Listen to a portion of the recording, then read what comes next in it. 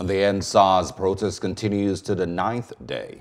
While their counterparts never backed down in the Lekki area of Lagos, the mainland zone demonstrators converged on Ikeja, the capital of Lagos. Correspondent Adebanke Odunuyi has more on this.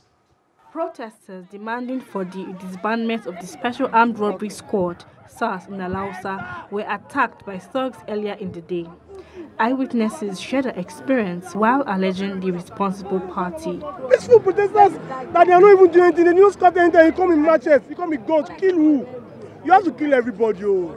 You kill all the youths. When they kill all the youths, then they will know that it's only adults that are ruling this country. When I see those talk, they say they are sponsored with the NRUT or government official because they came with the BRT, Lagos, the new Lagos State BRT. We are suspecting NRUT, Chairman MC Oluomo. We are still here. They came, but we are not tired.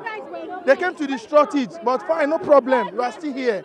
So we are heading to the main express, and we are going to be there to shut down Lagos. The protesters expressed belief that the new Special Weapons and Tactics Unit is merely a new name for the disbanded SARS. All we are demanding for is to delete and dissolve SARS from our system. They have killed many people, end to killing. They are armed robbers in uniform. We want to end SARS, end SWAT. We are not changing them. Remove them, dissolve them, delete them from our system. They should take SARS to Sambisa Forest to fix Boko Haram since they have power. The young Nigerians state that they are also protesting against bad governance. It goes beyond SARS. Nigeria must work. Buhari should talk. Nigeria is not working. Nigeria is corrupted. Let's reformat the system. Let's start all over again.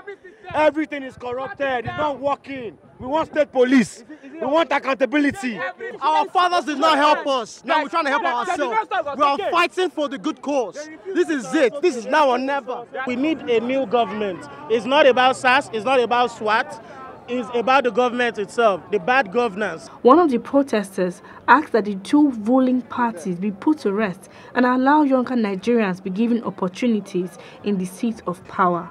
APC, PDP, I think we should dissolve them. We don't want them again. We are tired of them since 1959.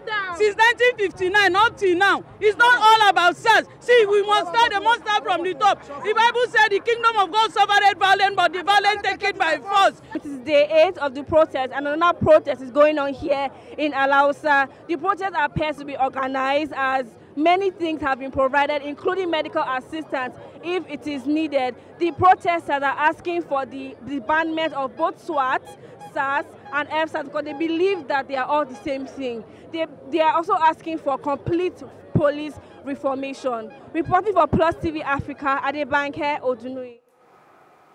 Thank you, Adebanke, for that report. Hello. Hope you enjoyed the news. Please do subscribe to our YouTube channel and don't forget to hit the notification button so you get notified about fresh news updates.